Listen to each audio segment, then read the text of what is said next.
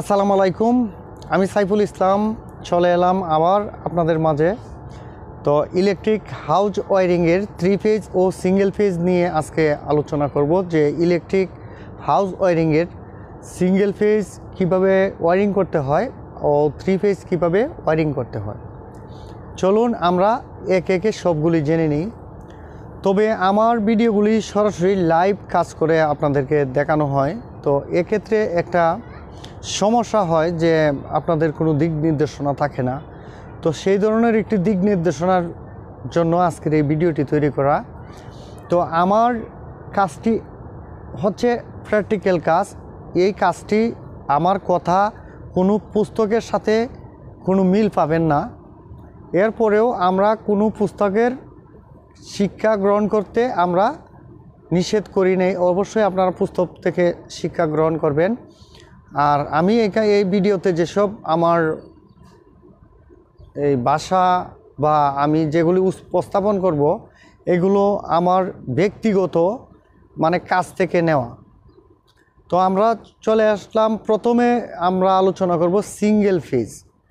তো electric single ফেজের wiring করতে হলে আপনার যখন এমডিবি বোর্ড হতে আপনি যখন বিভিন্ন ফ্লোরে লাইনটা ডিস্ট্রিবিউশন করবেন, ফেজের জন্য 3টা তার আপনার টানতে হবে। 3টা তার কি একটা হচ্ছে ফেজ লাইন, একটা হচ্ছে নিউট্রাল লাইন, একটা হচ্ছে আর্থিং তার। তো আমরা অনেক সময় একটা ভুল করে ফেলি, আমরা আর্থিং টানি না।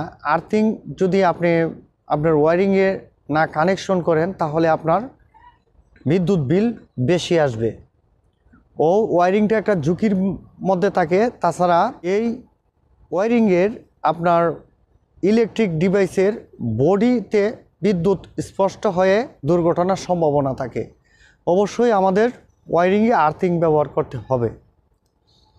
এখন আসেন 3 ফেজের। 3 ফেজের ক্ষেত্রে যেহেতু 3টা ফেজ এখানে, তো 3টা ফেজের জন্য 3টা তার নিতে হবে। তার জন্য 3টা ফেজের তারের বাংলাদেশের তারের কালার কোড হচ্ছে রেড, ইয়েলো, ব্লু, না লাল, নীল, হলুদ, এইরকম 3টি। তার সাথে একটি নিউট্রাল তার নিতে হবে, সেটা হচ্ছে কালো কালার। আর একই সাথে একটি আর্থিং তার টানতে হবে, তার কালার হচ্ছে সবুজ ও হলুদের সাথে সবুজের সংমিশ্রণ। ঠিক আছে? তো আমাদের প্রতি ফ্লোরের জন্য 5টি করে তার টানতে হবে। আর্থিং, নিউট্রাল, 3 ফেজের 3 তার, টোটাল 5 তার। এখন আমরা 3 ফেজ লাইনটা কীভাবে ডিস্ট্রিবিউশন করব, আবার সঠিক ওয়েতে কীভাবে ডিস্ট্রিবিউশন না করলে কি অসুবিধা হবে, এগুলো নিয়ে একটু আলোচনা করব। তো যেহেতু আমরা সিঙ্গেল ফেজে আসছিলাম, সিঙ্গেল ফেজ নিয়ে আমাদের আলোচনা করা হচ্ছে প্রথমে। কারণ আমি কোনো ভাষাবিদ না, আমি কোনো শিল্পী না, আমার কথাগুলি আপনাদের মজা নাও লাগতে পারে। তো এখানে যেহেতু ইলেকট্রিক কন্টেন্ট নিয়ে আমি সবসময় ভিডিও করে থাকি, ইলেকট্রিক ওয়ার্ক নিয়ে, সেক্ষেত্রে আমার 2-1টি কথা আপনাদের সামনে শেয়ার করতে হয়। তো আপনার যদি বহুতল বিল্ডিং হয়, যেমন 6 তলা, 7 তলা, 8 তলা, 10 তলা, 12 তলা, সেই ক্ষেত্রে আপনি এমডিবি থেকে কিভাবে লাইনটার প্রতি ফ্লোরে টেনে নেবেন, এই জিনিসটির প্রসঙ্গে আসছি। সিঙ্গেল ফেজে হাউস ওয়্যারিং হয়, তো সেই ক্ষেত্রে বিভিন্ন ফ্লোরে বেশ কয়েকটি ইউনিট থাকতে পারে। যেমন একটি হাউসে 3টি ইউনিট থাকতে পারে, 2টি থাকতে পারে, 1টিও থাকতে পারে, বরঞ্চ 4টিও থাকে, 5টিও থাকে। সেই ক্ষেত্রে আপনি সিঙ্গেল ফেজ লাইন কিভাবে টানবেন? তো সেই ক্ষেত্রে আপনি যদি প্রতি ইউনিটে প্রতি ফ্লোরের পাইপগুলি আলাদা দিয়ে দেন, তো প্রতি ইউনিটের প্রত্যেকটা তার, যেমন লাল, কালো, আর্থিং 3টা তার, প্রত্যেক ইউনিটের তার আপনার এমডিবিতে আনতে হবে। এটা সবচাইতে ভালো। তো এতে কি হবে, আপনি যদি আপনার বাসাটা 6 তলা থাকে আর প্রত্যেকটা ইউনিটের তার আপনি যদি নিচে নিয়ে আসেন, এই এমডিবিতে নিয়ে আসেন, এমডিবি তো নিচতলায় হবে, এমডিবিতে নিয়ে আসেন, তাহলে কি হবে, আপনার ভবিষ্যৎ লাইন যদি সিঙ্গেল ফেজ থেকে 3 ফেজে কনভার্ট হয়ে যায়, তো সেই ক্ষেত্রে আপনার প্রত্যেকটি সিঙ্গেল ফেজের লাইন 3 ফেজে খুব সহজে কনভার্ট করতে পারবেন, কারণ সবগুলি লাইন থাকবে নিচে এমডিবিতে। একটা লাইন যখন নিচে থাকবে তখন আপনি কিন্তু প্রত্যেকটা ফেজকে আলাদা আলাদা করে ভাগ করে আপনি তার লোডটা দিতে পারবেন। তো এইভাবে তাছাড়া আরও একটি সুবিধা আপনারা সিঙ্গেল ফেজে পাবেন, সেটা হচ্ছে প্রত্যেক ইউনিটে একটি করে মিটার লাগিয়ে দিতে পারবেন, সেটা সাব মিটার হোক আর মেইন মিটার হোক, এই সুবিধাটুকু আপনি পাবেন। তো আমরা জানলাম সিঙ্গেল ফেজের জন্য প্রতি তালায় আমরা কিভাবে লাইনটা টানব। তো এরপরে একটা কথা থাকে যে আপনি 3টা ফেজ আর 3টা নিউট্রাল আনলেন। এখন আমরা অনেক সময় একটা ফেল করে থাকি, আমার ভিডিওতে অনেক সময় কমেন্টসও করা হয়, সেটা হচ্ছে যে সাইফুল ভাই আমরা আর্থিংয়ের লাইন কোথায় জয়েন দিব, আর্থিংয়ের লাইন জয়েন দিবেন কোথায়? সেইখানে আর্থিংয়ের আপনার ডিবি বোর্ডে যদি আর্থিংয়ের বাসবার না থাকে সেক্ষেত্রে আপনি এক্সট্রা বাসবার কিনে এনে সেক্ষেত্রে ডিবি বোর্ডের এক সাইডে বা যেখানে ডিবি বোর্ডটা এমডিবি বোর্ডটা স্থাপন করবেন তার এক কোণে বা একই সাথে তা ডিবি বোর্ডের ভিতরে সেখানে একটি বাসবার স্থাপন করে নেবেন। মাটির থেকে বোরিং করে আপনার এই 60 ফিট 70 ফিট যেটা লিকেজ কারেন্ট, যেমন আমরা বাসা বাড়িতে 3 ফিট সকেটে আমরা দিয়ে থাকি, এখানে 60-70 ফিট হলেও হয়। তো 60 ফিট 70 ফিট কল মিস্ত্রি দিয়ে বোরিং করে সেখানে তামার তার 8 নম্বর গেজের তামার তার ফেলে সেইখান থেকে ওই বাসবারে দিতে হবে। তো প্রতি ইউনিটে ওয়ারিং করে যে তারগুলি আসছে সেটাও আবার এই যে বাসবারে এই সেটা ডিবি বোর্ডের যদি ইয়াতে থাকে, ডিবি বোর্ডের যদি আর্থিংয়ের বাসবার থাকে তো প্রতি ইউনিটের তারগুলি এই আর্থিং বাসবারে যাবে। ও আর্থিং বাসবার থেকে ওই যে বাসবারটা আপনার মাটির এই ওয়ারিংটার সাথে সংযুক্ত সেই বাসবারে দিয়ে দিবেন। বাস আপনারা আর্থিং তারগুলির কাজগুলি জেনে গেলেন। এরপরে আপনি যদি জেনারেটার সিঙ্গেল ফেজে যদি জেনারেটার চালাতে চান সেক্ষেত্রে কি করবেন? সিঙ্গেল ফেজে জেনারেটার চালাইলে নিচে একটা চেঞ্জ ওভার লাগাতে পারেন, এতেও আপনি এই চেঞ্জ ওভারের মাধ্যমে লাইনটাকে টুই ইন করে আপনি ওইটাকে চেঞ্জিং করে আপনার কারেন্ট ও জেনারেটার চেঞ্জিং করে ব্যবহার করতে পারেন। আসুন বন্ধুরা এবার 3 ফেজ লাইন সম্বন্ধে আলাপ করি। তো আমরা 3 ফেজ লাইন শব্দটির অর্থ হচ্ছে সিঙ্গেল ফেজ ছিল, একটা ফেজ ছিল, একটা নিউট্রাল ছিল, একটা আর্থিং ছিল। 3 ফেজ হচ্ছে 3টা ফেজ বিশিষ্ট একটি লাইন, তার সাথে আমরা নিউট্রাল নিতে হয়। এই কারণে নিউট্রাল অনেক সময় 3 ফেজ লাইন ফ্লোরে ঢোকার পরে অনেকগুলি ডিভাইসই আমাদের সিঙ্গেল ফেজ থাকে, সেই ক্ষেত্রে আমাদের আর্থিং তার নিতে হবে। আমাদের এমডিবি হতে এসডিবি পর্যন্ত আমাদের মোট তার সংখ্যা যাবে 5টা, 3টা ফেজ, একটি নিউট্রাল, একটি আর্থিং, 5টা তার যাবে এমডিবি থেকে এসডিবি পর্যন্ত। সেটা 2 তালা হোক, 3 তালা হোক, 4 তালা হোক, 5 তালা হোক, যে কোনো তালায় হতে পারে। এখন এই তো হলো 3 ফেজ। এখন 3 ফেজ লাইনের কে আমরা সিঙ্গেল ফেজে আমরা কনভার্ট করব কিভাবে? তো মনে করেন একটি ফ্লোরে একটি তালায় 2 তালাই বলেন বা 3 তালাই বলেন, ধরলাম আমি 2 তালা, 2 তালাতে 3টি ইউনিট আছে। তো 3টি ইউনিটের ভিতরে প্রত্যেকটা লোডই হচ্ছে 220। আমার লাইন নিয়ে আসছি এখানে 3 ফেজের। তো আমরা কি করব এখানে?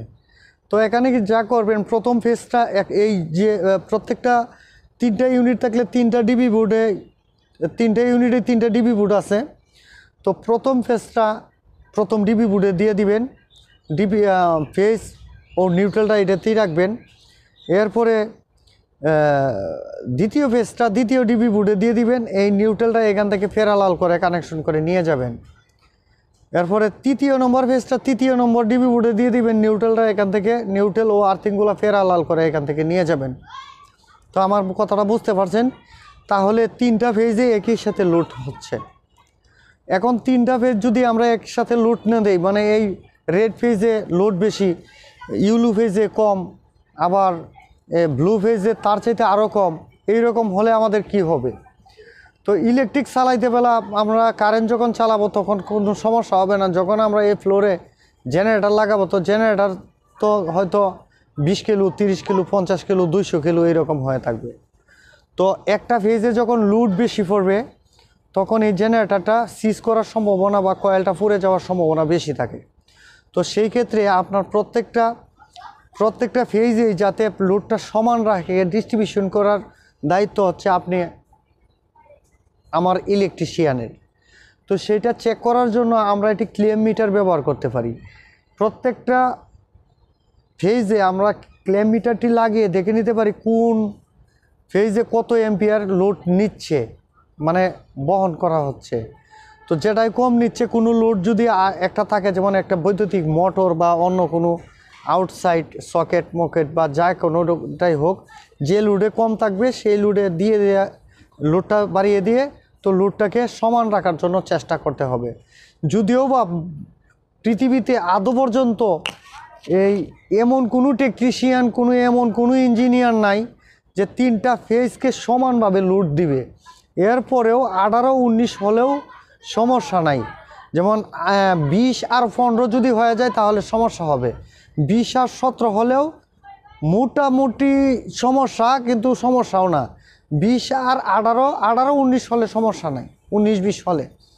তো এমন কোনো ইঞ্জিনিয়ার নাই, এমন কোনো ইলেকট্রিশিয়ান নাই 3টা ফেজ, যেমন রেড ফেজে 100 এম্পিয়ার, ইউলু ফেজে 100 এম্পিয়ার, ব্লু ফেজে 100 এম্পিয়ার, কোনো দিনেই পারবে না।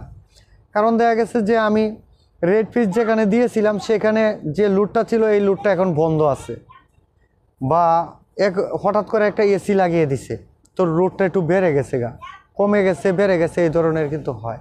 ঠিক আছে, তো 3টি ফেজে আলাদা আলাদা কিন্তু সমানভাবে লোড দিতে হবে, কারণ আমাদের কারেন্টের ভোল্টেজই তো সমান নাই। আপনার এম্পিয়ার কিভাবে সমান দেখাবে বলুন?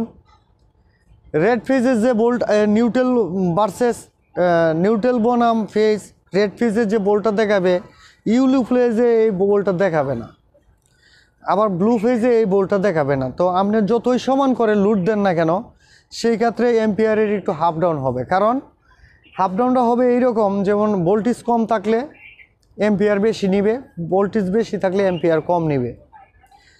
তো এইটাই হচ্ছে সমস্যা। এরপরেও আমাদের কাজগুলি সমান করে কাজ করার জন্য চেষ্টা করতে হবে। তো এখন যদি আলোচনা করি যে ভাই সাইফুল ভাই 3টা ইউনিটের জন্য আপনি বলছেন, ঠিক আছে, এখানে যদি একটা ইউনিট হয় কি করব? তো এক ইউনিট হলে করবেন কি, নিচতলায় একটা ফেজ দিবেন, দোতলায় একটা ফেজ দিবেন, 3তলায় একটা ফেজ দিবেন, এইভাবে দিয়ে দিবেন। যদি দুটি মানে প্রতি তলায় 2টা ইউনিট থাকে, তখন 3 ফেজের লাইন কীভাবে টানবেন? তো 2টি ইউনিট থাকলে কি করবেন, নিচতলায় দিবেন একটা, দোতলায় দিবেন একটা, দিয়ে দোতলায় একটা, 3তলায় একটা, মানে এইভাবেই আপনি সমান করে ভাগ করে দিবেন। তো এই হচ্ছে আপনাদের যে পরামর্শ ছিল। আর এই ভিডিওতে অবশ্যই পরামর্শ আপনারা দিবেন, কমেন্টস করবেন। কমেন্টসগুলি প্রত্যেকটি কমেন্টস আমি যদি উত্তর না দিই, আমার আরেকজন সাবস্ক্রাইবার দিয়ে দিবেন উত্তরটা।